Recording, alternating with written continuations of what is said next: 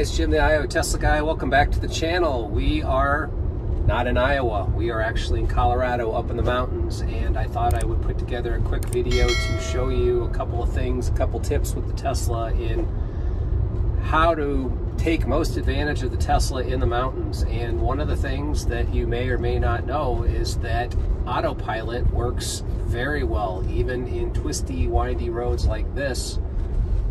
And I'm finding that it does a really good job most of the time in navigating these twisty, windy roads where you're doing 40, 35, 45 miles an hour.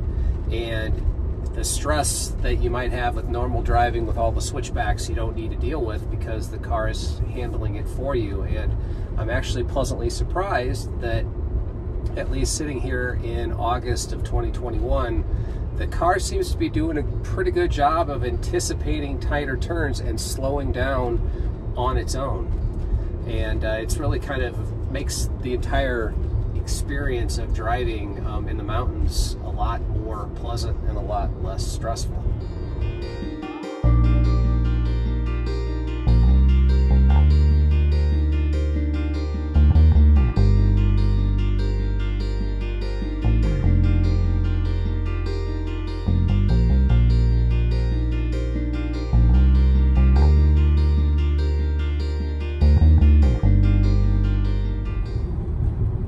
Another cool thing about being in a Tesla in the mountains is, if you're used to driving in the mountains in a gas car, going downhill. You go downhill a lot, and you usually want to be very careful not to burn up your brakes, so you're spending a lot of time shifting between low gear and second gear and drive. Well, in a Tesla, you don't need to do any of that because of regenerative braking. It slows down for you. In fact, we've been on this mountain drive and I haven't had to touch the brake once, and it's quite literally a roller coaster. The last 5 miles here, you'll see we're way up, way down, but we're averaging right now about 101 watt hours per mile over the last 5 miles, so it's much better than in the plains.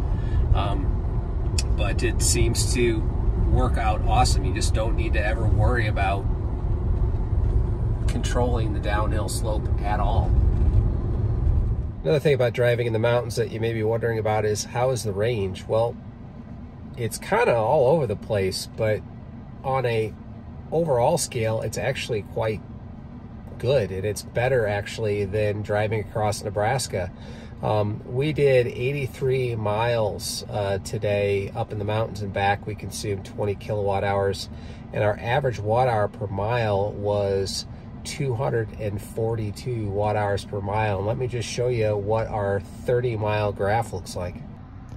See, for the last 30 miles, we averaged 10 watt hours per mile, and that was mostly on the way back down the mountain. So what you consume going up the mountain seems really, really bad, but you pretty much get it all back and then some, it seems, coming back down.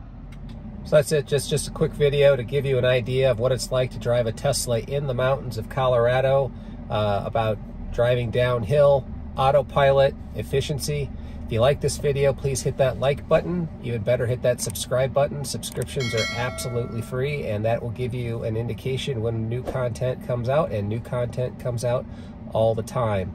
If you'd like to pick up a Tesla of your own, make sure you use a referral code. Any code will work. If you want to use mine, that will be great. We'll see you next time.